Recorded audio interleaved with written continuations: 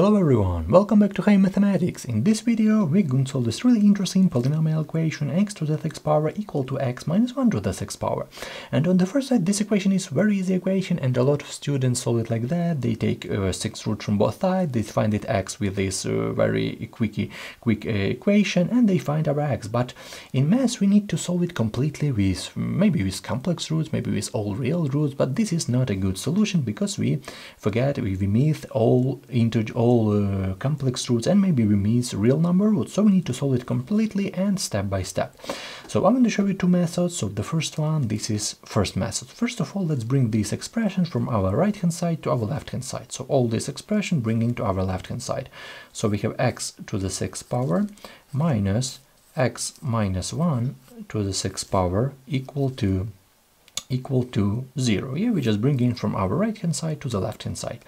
Right now we have a huge power. Yeah, the 6 is a big power. Let's try to express this as cube power raised to the 2nd power. So like that, let's write this x to the 6th power as x cube squared minus, right here the same, this expression in parentheses x minus 1 cube squared, yeah, squared equal to 0. Okay, so as you can see right now we have a difference of squares. So this is maybe complicated cube power, and here we have the cube power, but main power is square. So we just can imagine that this is difference of two squares. First square x cube, first element like a, and the second element x minus 1 cube like b. So a minus b square, we all know that this is equal to, this is our identity formula. This is like a square minus b square equal to a minus b times a plus b. Yeah, so the product times a plus b.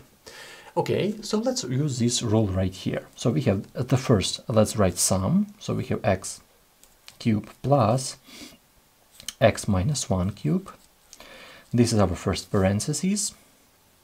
The second parenthesis, x cube with minus sign, minus x minus 1 cube, yeah, cube equal to 0. So this is our two parentheses. We have a product right here, so first parenthesis and the second parenthesis.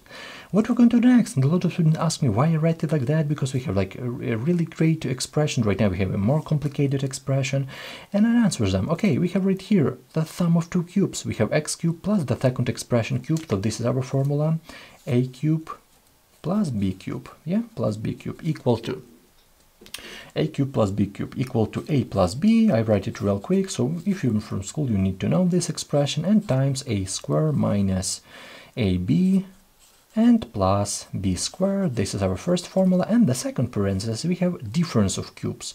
So we have a cube minus b cube, which is equal to a minus b, and the second parenthesis a square plus ab and plus b squared.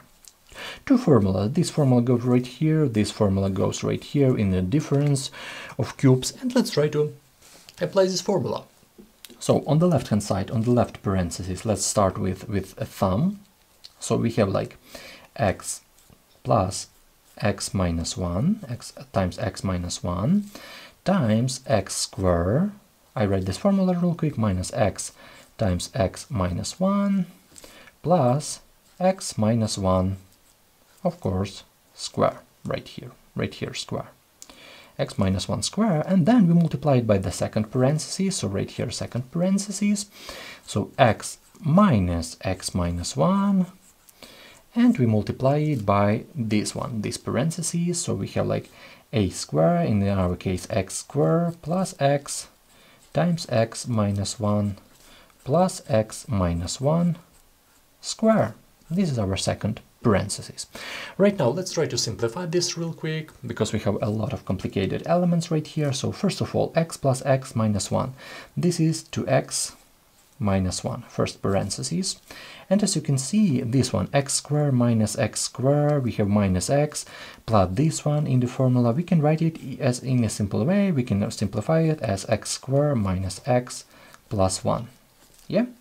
And right here, this one, we have x squared plus x times x minus 1, and this square, we can simplify it in this way, 3x squared minus 3x plus 1. So after all simplifying steps, we have really interesting and really important really important expression. I don't want to write this expression once more because we have like x minus x and minus 1. So this is equal to 1. So as you can see, we just, in our minds, we just cancel this expression. And of course, this expression simplifying after simplifying is this one. This expression is this one, parentheses, and this is this parentheses. Okay, what we're going to do next? 2x minus 1 equal to 0. 2x minus 1 equal to 0, and we find our first root. 2x minus 1 equal to 0, and from here 2x equal to 1 and x equal to 1/2. This is our first root, and a lot of students find these roots real quick, but what about complex roots? Because a lot of students solve it like that. They say, okay, the 6th power from both sides, we have x minus 1, and they have x equal to 1/2, yeah? But in our case, we find all roots, because this is real number roots, it's really great, but as well, we have x squared minus x plus 1 equal to 0. X squared minus x plus 1 equal to 0. And right here, we will have complex roots. We have like x equal to 1 plus minus square root of 3i and dividing by 2. This is our I would say like second and third root. This is our first root, this is second and third root, and the third parentheses 3x squared.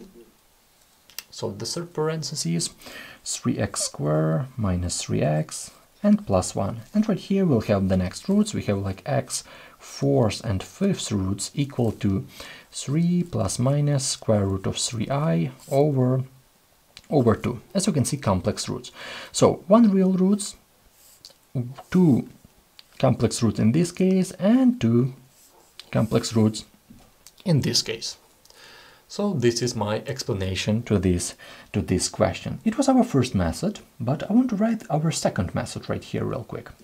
So it was our first method.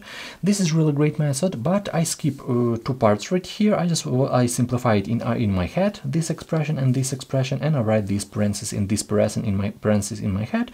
So you just need to do 2 steps. So open parentheses and simplify it to have this product. So this is our first solution to this question. Method second. What about second method? I don't like this method a lot, because if you have expression like that, x to the 6th power equal to x minus 1 to the 6th power, if you have expression like that, you can easily take 6 roots from both sides. Yeah, you can do this, 6 root, but you skip this part with complex roots, because right now we have absolute value of x equal to absolute value of x minus 1, yeah? So we have like it works with the plus sign right here, so we have like x equal to minus x plus 1, which is equal to 2x equal to 1, x equal to 1/2. Yeah, x equal to 1/2. This is a very bad method because we forget about complex roots. And if you're talking about great method, this one I like this method a lot, because first of all, we reduce the power. So right here we have like not 6th power, we have 2nd power. This is our first step. Second step, we have a classic school formula. We have difference of squares right here. So 2 parentheses. First one may be complicated for you. Maybe a lot of students right here do this mistake, but after simplifying, like after 2 minutes of simplifying, you have like 3 parentheses equal to 0. And right now you will have like complex roots. The first one equal to 0, then x equal to 1/2, obvious solution with this one. So this is obvious solution and this is obvious solution. Second and third root complex roots, and fourth and fifth, this is complex roots as well. Really interesting question. I hope you understand this explanation. Of course, write your suggestion in the comment. How do you solve this question? Because a lot of students, a lot of teachers, a lot of variations of this question. A lot of students solve it in their own way, which is really great. So this is my solution to this question. I hope you understand this. I hope you enjoyed this, and I want to say thank you for your support. For that you watch my channel. I really appreciate it. I have a lot of content right here, maybe more than 300 videos with mathematics. So I hope you enjoyed this content, and write your suggestion. What do you want to see on my channel? Maybe more higher mathematics, or like school algebra, or like pre-algebra concept. I try to help everyone with these steps. So I definitely wish you all the best in your mathematics adventure. I hope you enjoyed this video. Thank you for your time and have a great day. See you in the next videos, and write your suggestion in the comment about this solution and about the question you wanted to see on my channel. Thank you for your time and have a great day.